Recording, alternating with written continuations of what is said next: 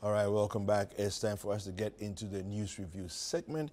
And today we're going to be looking at some stories making headlines in the papers. Now we have a fight against corruption, some more Nerquaye Tete barred by GLC for collecting 400,000 Ghana cedis from Woyome. Now the Republic Press says here, Woyome is mad at GLC, threatens legal battle as he rejects bribery allegations. So we'll get into that story. Also, Baumia to announce his campaign team this week.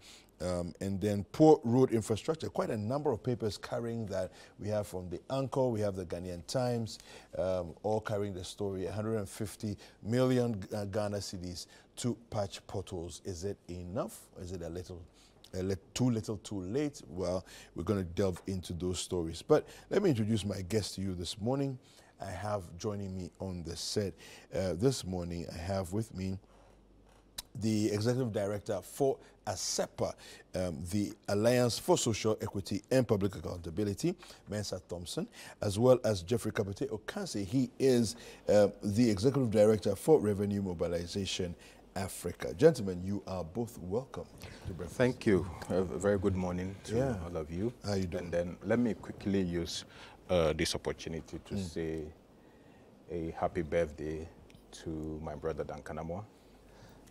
Today is his birthday. Duncan Amoah? Yes. Happy birthday to you. Yes. Yeah. And to add that he's married. He's a married man. Happily married man. Mr. Duncan Amoah. Yeah. We wish you all the best, many years. He's 43 years old today. Oh, he's a young man. Yeah. Yeah. Very, very young. Yeah. Man. God has blessed him, I mean, to be where he is at this age. I mean, Duncan, good morning. Yes. Happy birthday to you. We want to celebrate his contribution to the petroleum industry. Yeah, COPEC.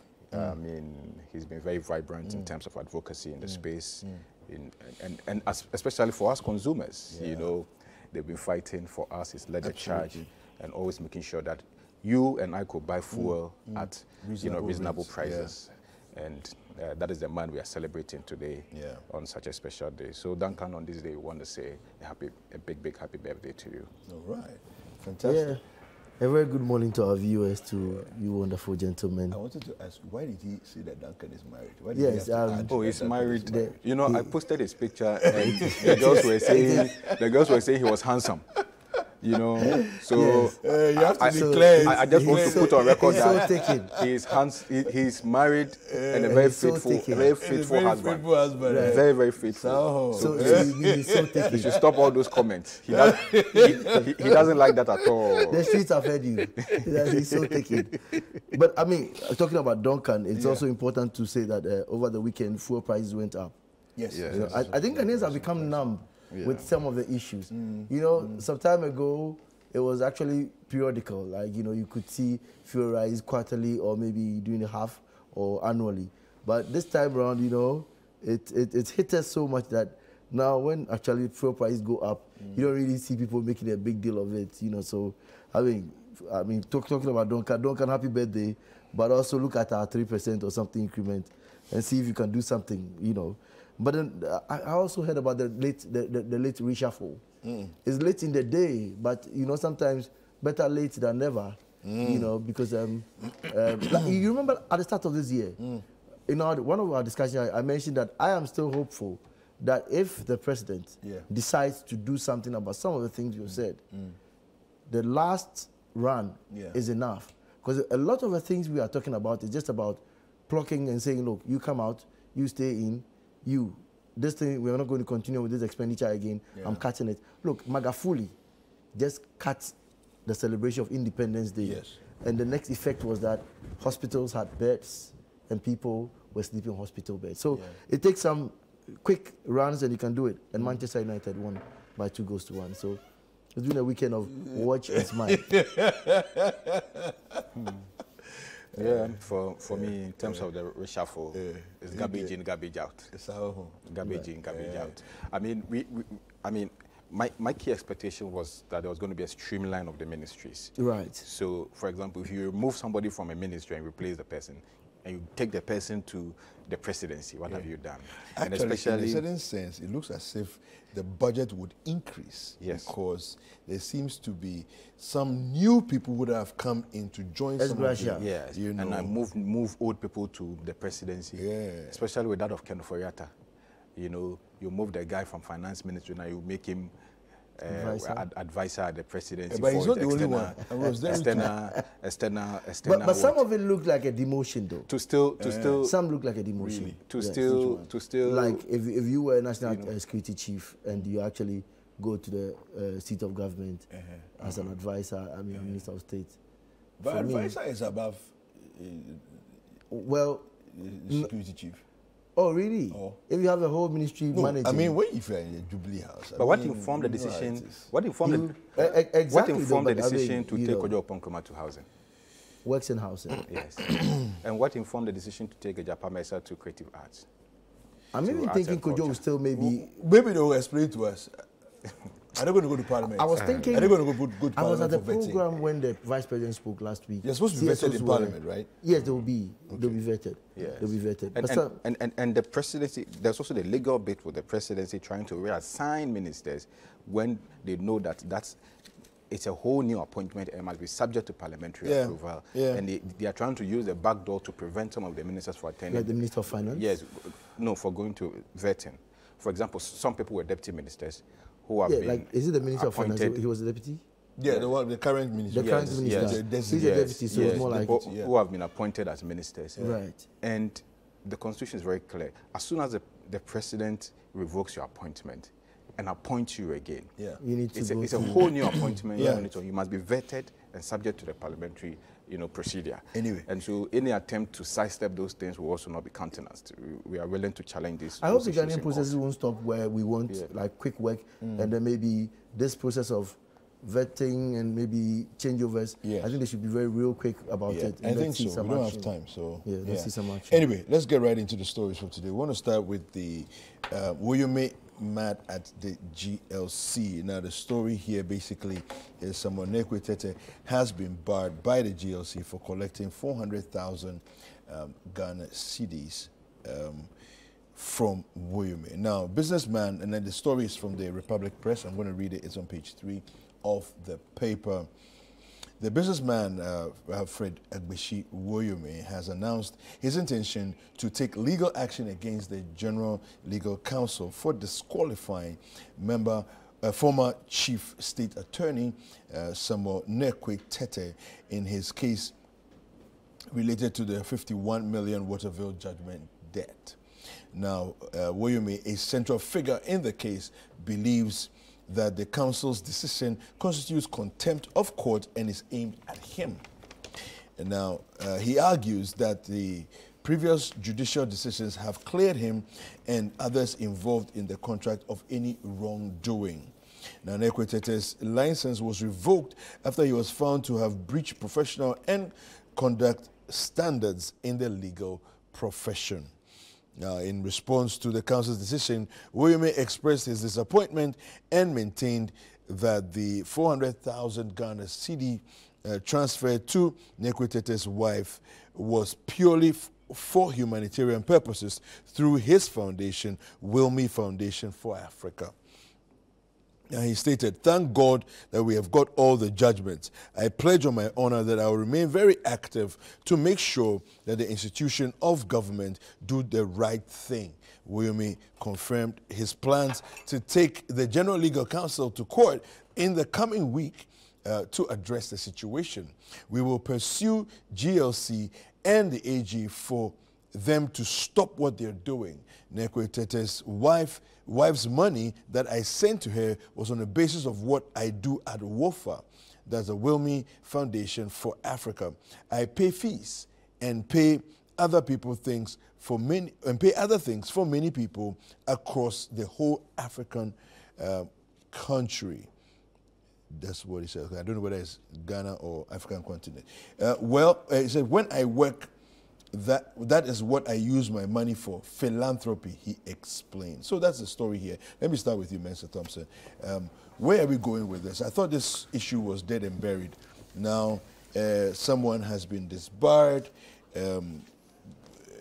Is it a case of sour grapes? Is it witch hunting? Is it something that's above board? I don't know what you make of what's going on here. Yes, thank you very much, and good morning to our Chinese viewers once again. First of all, I don't know what is this government's obsession with this Woyome case. I've followed this case for quite a while, and as an anti-corruption activist, it's one of the cases I took serious interest in. And as activists and as think tanks, what we do basically is that we don't follow the hefty propaganda on the streets, but we like to dig into the issues and find out whether indeed there is cause for advocacy to ensure that the interest of the state is protected, or whether we need to activate our human rights aspect of the advocacy.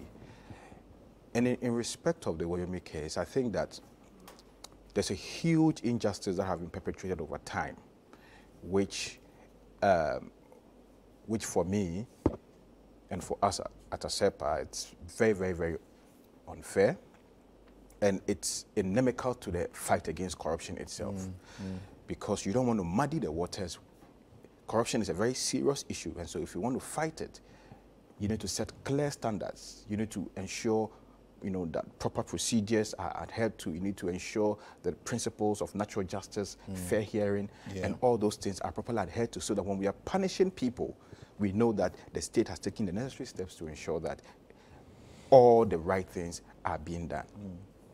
Now, what is this whole disbarment of Nerquaye about? I want to say that the decision taken by the GLC was extremely unfair and capricious. Why? You remember when this Woyome case broke? Alfred Woyome was arrested by the state. Iyoko led the charge in the investigation. Iyoko led the prosecution. Now, Iyoko did their preliminary investigations, which they indicted Alfred Woyome, they indicted Nerquaye, and a few others. The case went for trial at the High Court. When the case got to the High Court, after scrutinizing all the evidence before it, came to the conclusion that neither Woyome or Nerquaye or any other official was guilty of any offense of defrauding by false pretense, of causing financial loss to the state, of collusion. All those, allegations were cleared at the High Court. It subsequently went to the Court of Appeal. The Court of Appeal also upheld the decision of the High Court. And so, both Alfred Woyome and Nerquaye has been cleared by the High Court and the Court of Appeal of any wrongdoing.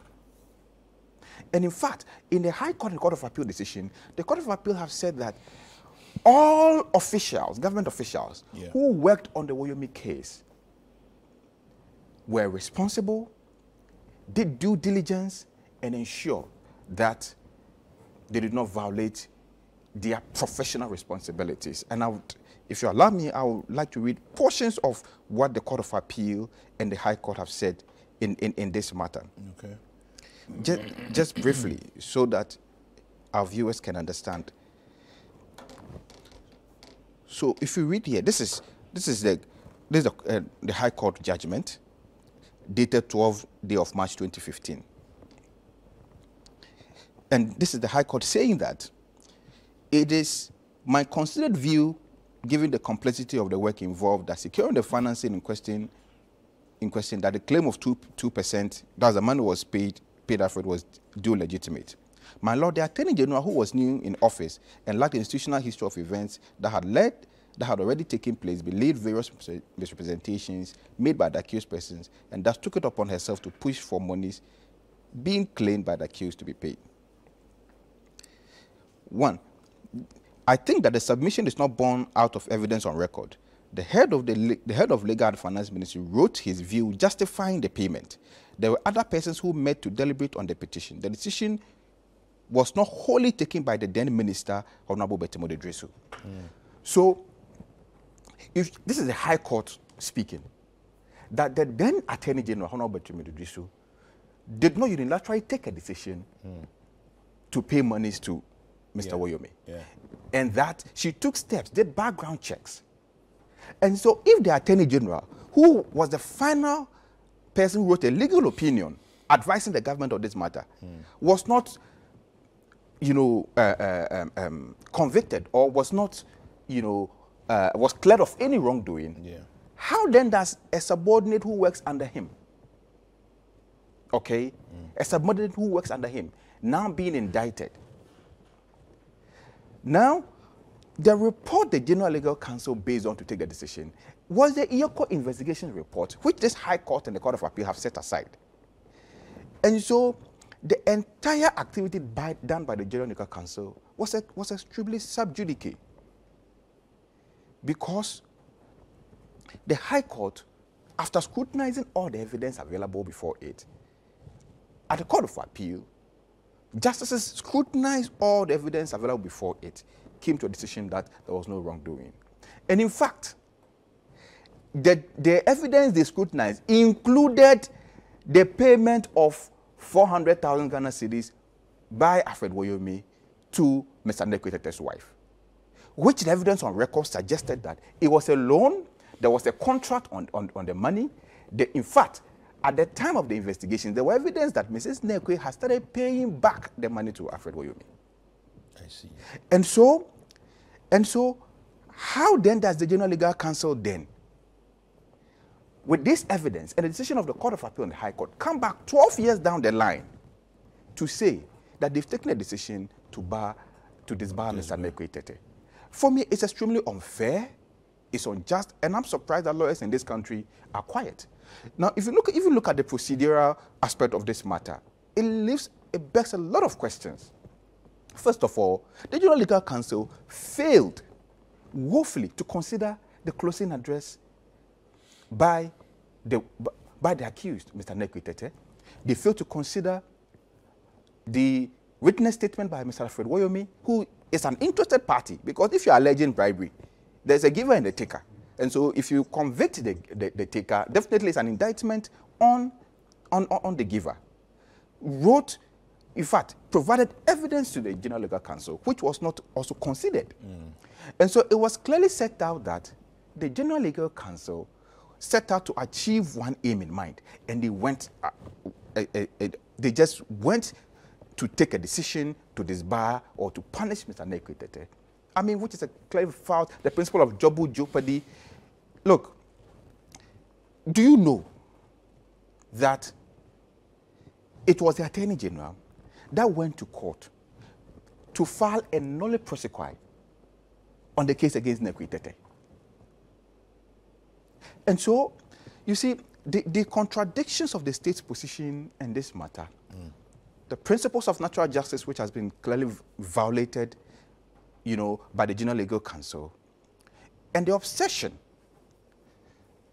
and the General Legal Counsel being used as a tool. If you look at the statement, the General Legal, I've read the judgment on this Nerquaye case, and for me, as a student of the law, this is frivolous. Now, look at the statement issued by the General Legal Counsel. I mean, if you take a decision, okay, you've sat on the case, all the General Legal has to do is to communicate its judgment out.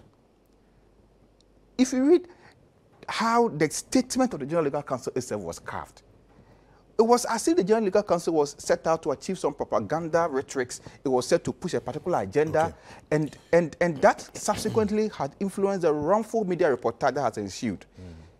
And for me, I think that this matter, I'm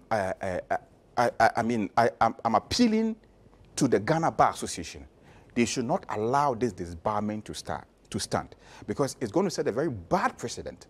If all lawyers in this country are going to be disbarred or subject to such severe punishment based on this evidence, then the precedent, I don't think there's any lawyer that can survive this.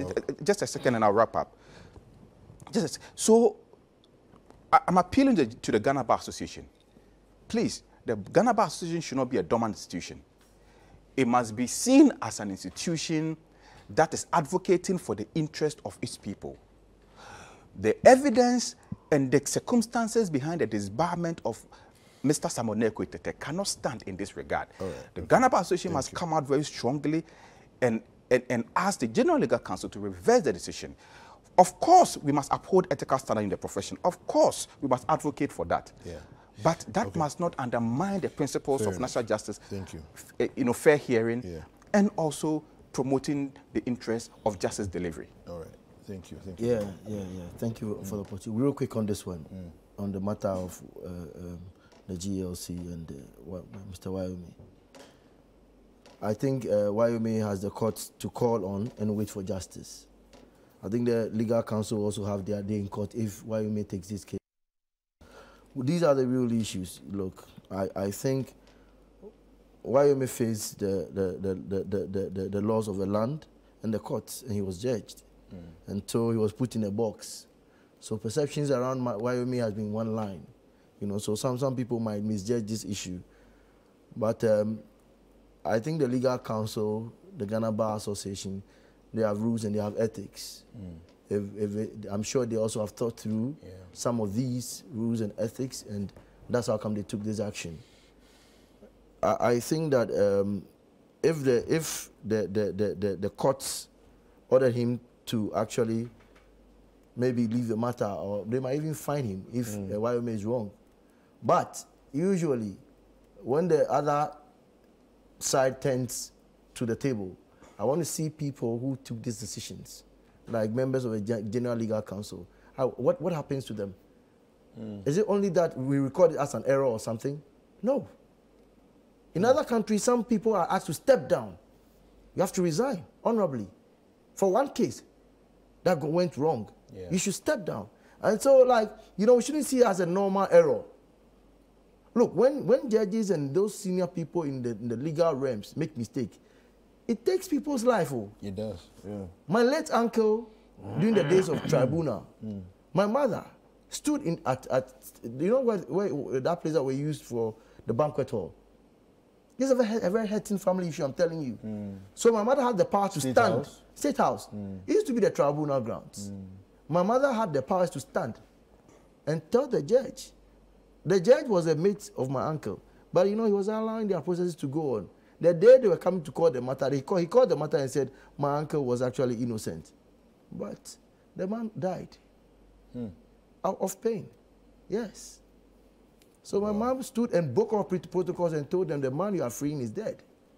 So some of these matters, it affects people's thinking, it affects families, it affects images. So if you come back and say, look, Woyome, the Nerquaye is clear, the money must stay, it shouldn't end there. We should climb further. People must be made to resign.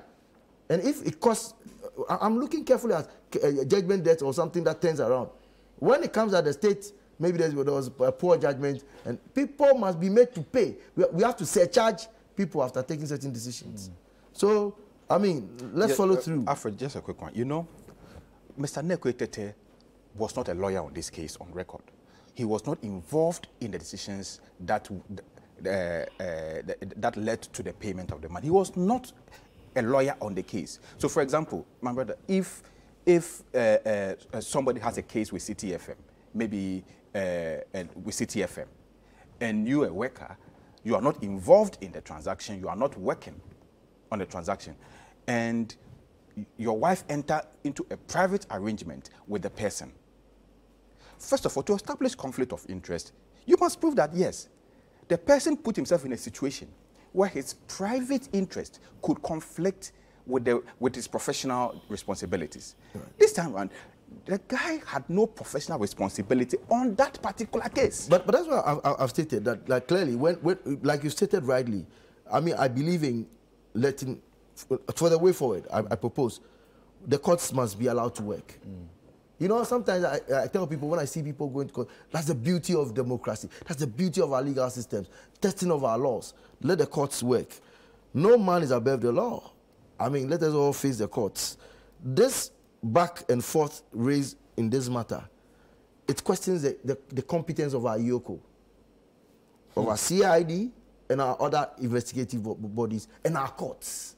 Look, respect to all these institutions I've mentioned, but you would expect that a matter like this should be within their catch. Nerquaye Tete's wife, Nerquaye Tete, siblings, some people around. If you wanted to investigate and question all these people, they were all around for you. Look, we are paying people money. People have cars that they are moving around with. They have Motorola's. The people are sitting in air conditions with all state allowances to them. And this matter, the man Woyome, he didn't run anywhere. He was around. It is about documents. Pick the documents and cross-check. With all respect to them, these are basic issues we could have done. I mean, we can free ourselves of this, you know, calling for witch hunt. This is the, look, the Bar Association, a member is going through this. What's your take on it? Yeah. Nothing. Can there be a talk? Nothing. Look, We've let's never allow. heard from them. So finally, I'll tell you, when it comes to recouping losses, you will see that, like, even though I understand where my brother's pain is, and then when it affects one, it affects all. It could be tomorrow. It could be me, or it could be him. That's why he's worried. But when I hear recouping losses matter, then I stand firm. And then people talk about issues of witch hunting. I've told you the other time, and I'll say it today on this platform again. I don't even want the witch. I'm looking for the devil. I am not in for the witches. I'm looking for the devil. And this, I mean, when you go to the files, you realize that there are people who actually break the law once or twice, and there are the kingpins who are sitting down, the main people who play the game. Let's go for them. So far as the witches and the devils have been proved by the law-abiding citizens, and also providing information that the investigative bodies can prove. Let's prove and ensure that, look, some of these matters, they serve as landmarks. If the man, Woyome, and his team, they go to court, and it's proving that, look, they have a case, I don't think somebody must just see it as an error. People must be held for their actions. All right, thank you very much.